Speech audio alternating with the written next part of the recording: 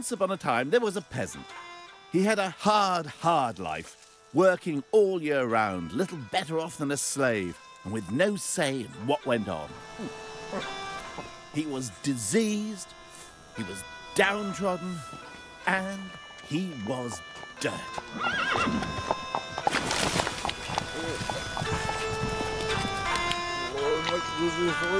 Who on earth would want to have been a medieval peasant? Bless your shirt. Being a peasant in the Middle Ages must qualify as the worst job in history. But of course we're only guessing, because being peasants, they didn't leave behind much record of their existence. Except once, in the summer of 1381, the peasants left an indelible mark on the history of England. The peasants' revolt took everyone by surprise. It was quite astonishing. From out of nowhere, it seemed, tens of thousands of peasants arrived in Blackheath on the outskirts of London and demanded the king abolish all forms of servitude, taxation, and the aristocracy. The king, who was only 14 at the time, quite understandably said he'd need to think it over. The peasants, however, wanted liberty, equality, and brotherhood. And when did they want it? Now! 400 years before the French Revolution. Talk about pushing. The king, who'd been talking to the rebels from the safety of a barge in the middle of the river, decided to go home for his tea. The peasants obviously needed to make their point more forcibly, so they rampaged through London, killing lots of Flemish people. Not quite sure how that helped. One group broke into the Tower of London. They burst into the royal living quarters, and there, according to the tabloids of the time, they sat on the beds and poked into everything with their filthy sticks. Some of them even tried to kiss the king's mother. They then dragged the Archbishop of Canterbury and the treasurer out of the White Tower and cut off their heads, which they paraded round the town stuck on poles. Now, if it sounds to you like the lunatics have taken over the asylum, that's what a lot of people at the time thought. But they weren't lunatics. The peasants' agenda was informed, tactical, and most of all, political. They targeted lawyers and court officials. They made bonfires of legal and tax records. They were deliberately erasing their servile past. How could such a wretched group of underlings have organised such a sophisticated attack? After all, they were only a bunch of bloody peasants, weren't they? Medieval feudal society was a pyramid with the king at the top and the peasants at the bottom doing all the hard work. Nobody, not even the lords, owned any land. They simply had the use of it as long as they provided military service for the king. The peasants toiled in the fields, supporting those with more important things to do, like praying and fighting each other. Yeah, it's an excellent system, if you ask me. Stinking peasants. But since the lord of the manor was often away from his estate, fighting in the king's wars, he had to be able to rely on his peasants to organise themselves. In many ways, a medieval peasant had more say in how his life was run than most people do now. Of course, it's a way of life that's all gone, and we'll never know what it was really like to live under such a system. Except where I'm going now.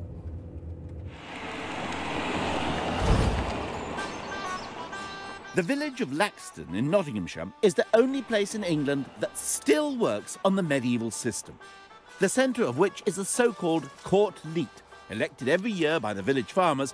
In medieval times, it had the power to formulate bylaws, collect rents, and maintain law and order. Today, the court's only job is to police the way the land is farmed. Once a year, on jury day, the jurors head out to check that no one is breaking any of the rules. The land is farmed in strips in the same way as it was 800 years ago. And each farmer's strip of land is separated not by fences, but by grassy borders of common land, known as sicks. This little green strip of grass is the dividing furrow between the two strips. This one belongs to Mr. Godson and that one belongs to Mr. Noble. What do you mean, it's not straight? No, Wiggly. I imagine we're going to be a big, you know, sort of a couple of yards of nice grass. And woe betide anyone caught ignoring these boundaries. As soon as we got there, an offence was spotted. A stray piece of turf. What do you think's left this here, Roy? Ought to be put back. Put back in, yeah. So this is what you call soil on the common land. Shoveling in. What you call shoveling in. Yeah. But we don't put it back in. Whoever's done it should have done it. That is a serious offence. So how much do you think they'll get fined for that then, right? Oh, about £2, I think, yeah. It's quite stiff, actually. Yeah. Then down to the serious matter of marking out the boundaries of each farmer's land, using the same high-tech methods developed in the Middle Ages, which leave plenty of room for debate. To there, where Oller is, look. See it? There? Yeah. I reckon it wants to be there.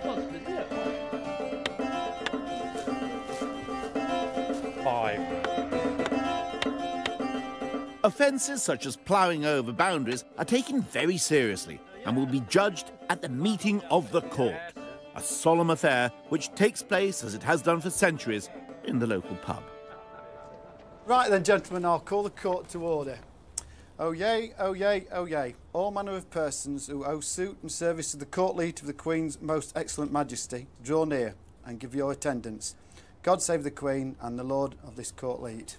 The presentment shows that dikes are satisfactory. There's a fine of £10 on Stuart Rose for ploughing too far into the Meadow Ends sick. Mr. Rose, do you have any comment on that? Yeah, well, that was I ploughed to an original peg, which was already in the sick. So I thought I was ploughing in the right place, and I think £10 fine is a bit harsh.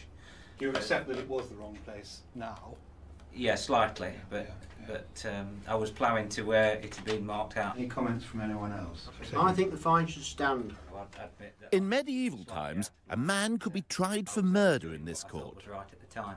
Well, the proposal of the court then is to reduce the fine from £10 to £5. Everyone in favour? Yes. Yes.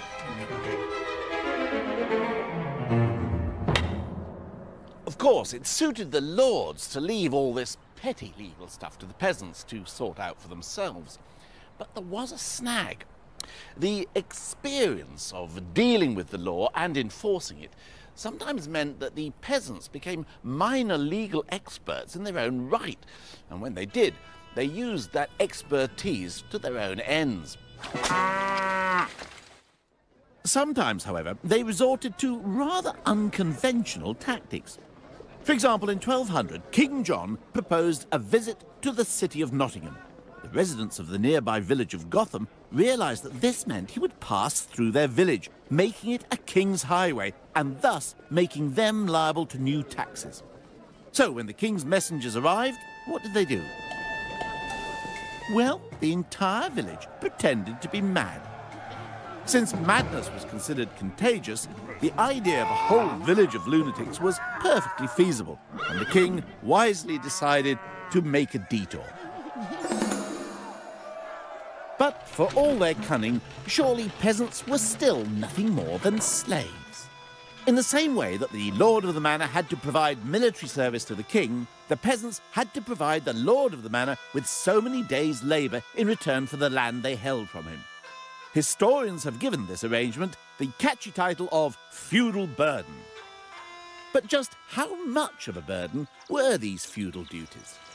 For example, the peasants who ploughed these fields 600 or 700 years ago bore one of the heaviest feudal burdens in the kingdom. That is to say, they had to work for the lord of the manor for something like 50 to 60 days in the year to provide their accommodation and pay their taxes. Nowadays, most of these fields are occupied by the BMW car plant. Now, to pay for their rent and taxes today, an assembly line worker has to work for something like 80 days in the year. That's nearly a month longer than the worst-off medieval peasants. What's more, the feudal arrangement was a two-way thing. The lord had responsibilities to his peasants. In fact, twice a year he was supposed to lay on feasts for them, as a sort of thank you. I can't remember the last time the taxman took me out for slap-up dinner. or a picnic. Of course, the lord of the manor lived like a lord. But what kind of a stinking hovel would its peasants have called home? The answer can be found at Britain's newest, oldest village, Cosmeston, on the outskirts of Cardiff, where a team of archaeologists have painstakingly recreated a complete medieval village. There's a surprising range of properties on offer. First up, a medieval bachelor pad, or rather, an affordable studio apartment suitable for the single working peasant. Oh. Must have been a pretty unpleasant life, doesn't it? It could be quite grim, but again, we've got to get rid of all of our modern views on what makes a good life. So this is how the lowest of the low would live? Yeah, we're right at the bottom, yeah. It's quite spacious, really. Well, that's right. He has a nice little cottage, but that's about all he has going for him. Yeah. So what does he do, this? He's a landless labourer. Here's a chap who's had his land taken away right at the bottom. And so he's got a fire, he's cooking himself something? Yeah, very basic pot here above his hearth. Tiny amounts of wood that be used, none of the roaring fires that we'd think of, because all of his wood has to pay the lord of the manor wood penny, go out into the woods, and he can just collect what's fallen. And he's got a bed, I see. Delightful bed here, with just a mattress full of straw thrown on top of it, and a couple of rough old woolen blankets. Plenty of fleas, I expect. Hopefully not too bad, because hanging above them, we have some flea bane. Oh. So in theory, that keeps the fleas away.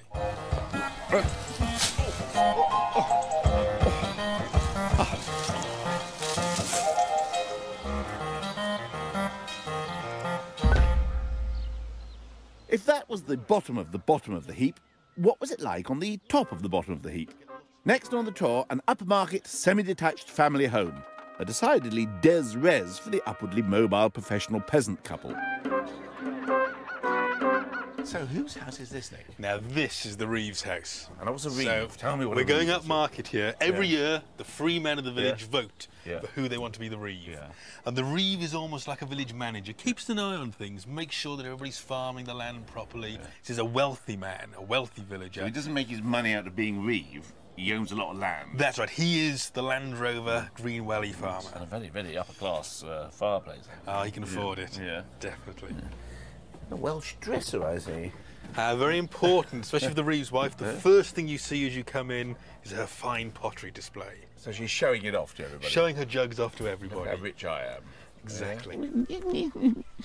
We have some nice examples here. This one is Saintonge pottery. Sounds French to me. That's right. This has come up from the Bordeaux region, probably as part of the wine trade from that area. Anybody amongst the peasants is going to be drinking wine. It's going to be the Reeve and his family. Doesn't sound that bad to me, then. Maybe I could be a medieval peasant. I'll think about it. Strip wood floors, shelves of holiday knickknacks, and a nice drop of Bordeaux wine. Maybe the medieval ideal home wasn't so different from today's. But I'm still a bit nervous about what they had to eat. It's this. Pottage. Evidently, the recipe for pottage is take anything and put it into a pan of water and boil it up for 2 hours. Now, the reason you have to boil everything you pick out of the fields for 2 hours is because they used human excrement on the fields. So even lettuce had to be boiled, which made the salads rather soggy. Anyway, let's try the pottage. Well, it's pretty disgusting. But you could have cheered it up, I suppose, with a few herbs, maybe even some garlic. They also had an instant form of pottage, and you could take this into the fields with you, and then you could liquefy it with a bit of beer and eat that if you wanted to. Anyway, the good news about being a peasant was that you got to drink plenty of beer. They didn't have hops until 1420, when they were imported from Flanders. So before that, you had to flavour the beer with other things, like bog myrtle, this one's flavoured with. It's basically the same sort of stuff. Let's have a taste of that. Of course, they tended to drink alcoholic drinks rather than water, because the water was usually not very drinkable. That's very nice, actually. Every village was dominated by its church, and the peasants' social life revolved around it.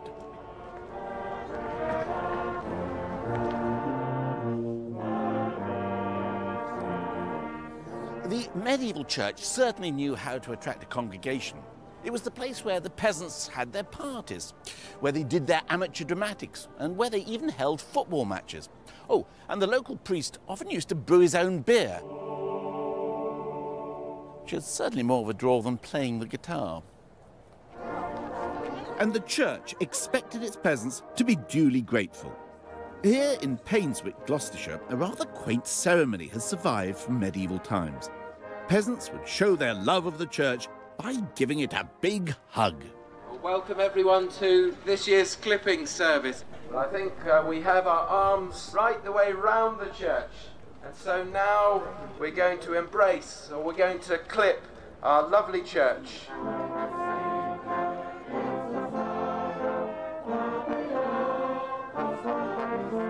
Another reason they were so fond of the church may have been that it provided plenty of holidays, or rather, holy days. If you thought we have more leisure time today, think again. Nowadays, we enjoy 8 public holidays a year. In the Middle Ages, the church insisted on 80. Well, a clearer picture of peasant lifestyle seems to be emerging. But I wanted to really get under their skin, so I was introduced to some real-life medieval peasants. Far from being sickly and diseased, forensic studies have revealed that the inhabitants of a remote Yorkshire village received surprisingly sophisticated health care. What about this chap here? We've got a skull with a big hole in the middle of it. Right, well, this is absolutely extraordinary. What this seems to be is a cranial injury that was treated by neurological surgery. This individual suffered a blunt injury to the head just around the time of the Norman Conquest. Where this hole is, that would have been where the bone was shattered into small fragments. And if you look carefully at this, you can see where the surgeon made his incisions. Really? The guy's been hit on the head, and the surgeon said, I've got to get rid of those pieces of fragments of skull. They knew that was bad to have the fragments of skull. Exactly, yes. So this guy's wandering around with a hole in his head. Oh, yes, yes. I mean, this would have been covered by his scalp. Or a bit of skin would have grown over it. Oh, yes, yes, exactly. Yes, he wouldn't have had a hole right through to the brain. And he'd been perfectly all right with it. The bones reveal that some peasants lived well into their 60s, and whilst there are signs of malnutrition, their diet did have its benefits. One of the upsides is that they did have quite good dental health. There is very little tooth decay, and we can see That's here, because they're not having sugar and stuff like that. they're not having sugar, and also it's a very coarse diet, which is tend to scour the teeth clean. Yeah. And we can see this here, and that means that there's no chance for dental decay to get started. But a toothbrush still wouldn't have gone amiss in some cases. If we look at this one here, as you can see, these huge shaggy deposits on the teeth. Oh, it's disgusting. Right, well, this is actually mineralised dental plaque. This has accumulated over the years of his life. And that shows quite clearly there's no effort at oral hygiene amongst these people. Oh, God, he must have had terrible breath. Chronic halitosis seems to have been a bit of an issue. In Wales, a peasant woman could divorce her husband on the grounds of bad breath. Clearly, they weren't stupid. And historians now believe that the peasant class wasn't as ignorant as was once assumed either. It was all about getting your child in the right school, which in the Middle Ages meant being snapped up by the church. Village priests often taught the sons of villagers their ABC, and perhaps 1 in 10 of these boys would go on into the clergy. Some sons of peasants went on to become high-flying members of the intelligentsia, like this chap here, William of Wickham. William may have been born a humble peasant, but he rose to become the richest and one of the most powerful men in England. He was Lord Chancellor not once, but twice, and he put his fortune to good use. He founded this place, one of the oldest public schools in the country, Winchester College. Oh, very nice. William never forgot his origins, and he established this school to provide education for 70 boys from peasant backgrounds. Not so many peasants around here nowadays, but William's cryptic motto still hangs above today's pupils. Aut disce, aut discede. Either learn or go. And then he adds, there is a third choice. Be beaten.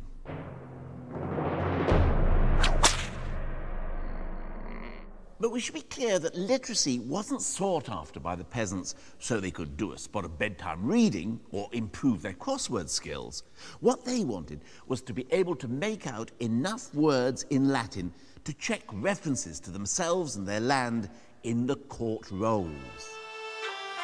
And checking court documents was something that was going to come in very useful for the peasants in the tumultuous times that lay ahead. For most of the 13th and early 14th century, England had an almost Mediterranean feel. Bumper crops and a booming economy, and the population doubled. But then that old enemy of the English struck. No, I don't mean the All Blacks, I mean the weather. Heavy rain and low temperatures caused crops to rot and entire villages to sink. People were starving to death. Surely it couldn't get any worse than this. But it could. On top of the famine came something even more dreadful. The Black Death. An already weakened population was devastated. To many people, it seemed that God had deserted them, and they struggled to reconcile this terrible catastrophe with their beliefs. Here in the church at Ashwell in Hertfordshire, the plague has left its mark, quite literally. Over 650 years ago, the desperate local priest scratched these words onto the walls of his bell tower. You can see here, it says, Primula Pestis, the first plague, 1349. And then below, he's incised into the walls in deep letters, a big M, that's 1,000. And then 350. In 1350, he puts Miseranda ferox e violenta. Miserable, fierce, and violent the plague has been. And then below he writes, the dregs of the population are left behind to bear witness, and a mighty wind thunders across the world.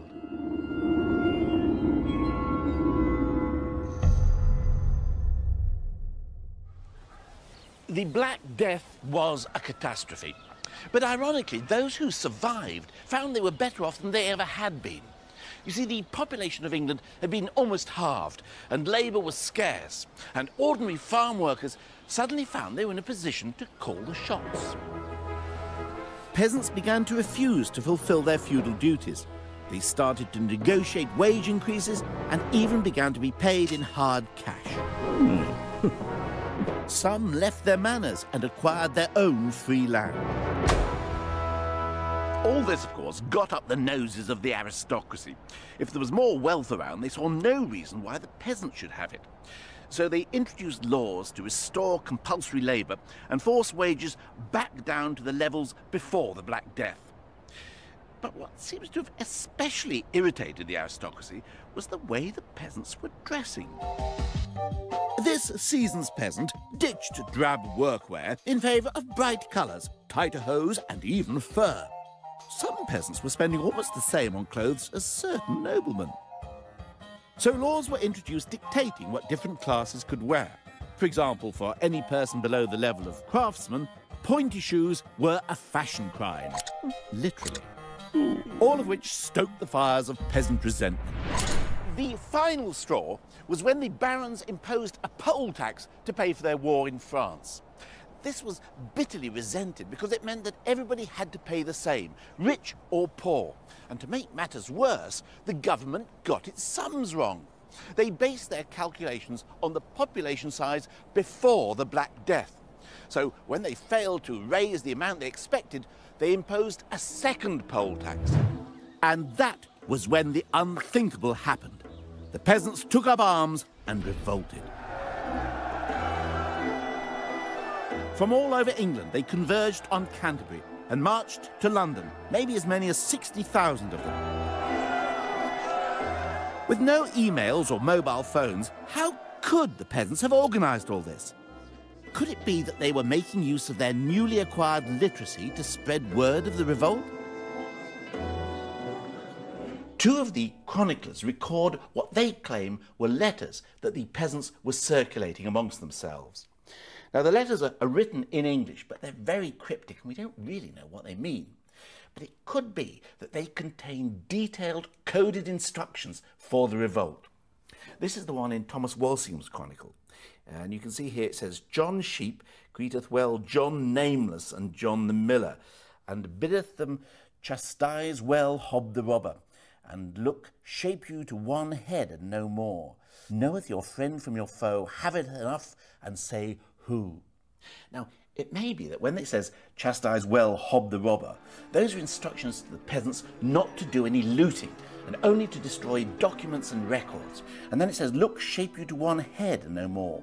Well, it could be just instructions saying, just only have one leader. But on the other hand, it may be instructions to go on pilgrimage to Canterbury, where the peasants assembled first. And the focal point was the head of Thomas a Becket. And finally it says, knoweth your friend from your foe, and say who. These could be absolute rigid instructions to distinguish your friends from your enemy by the battle cry. The climax of the peasants' revolt must rank as one of the most extraordinary scenes in history. Tens of thousands of rebelling peasants confronted the country's aristocracy, led by the king, a 14-year-old boy. The peasants' leader, Wat Tyler, rode towards the boy king to make his demands, and then took a swig from a jug of ale, whereupon the mayor of London charged and cut him down. It looked as if the huge throng were about to attack the aristocracy, but the king suddenly rode forward and shouted, "I'll be your leader, follow me!" The king granted the peasants pardons and promised to abolish serfdom.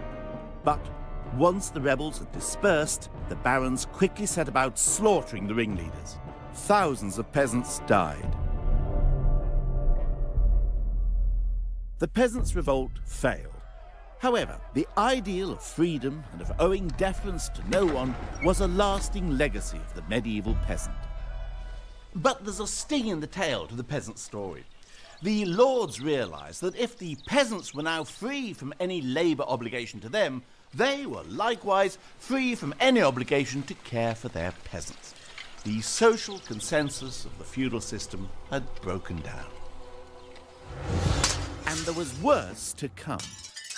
Peasants were about to come face to face with their real enemy, sheep.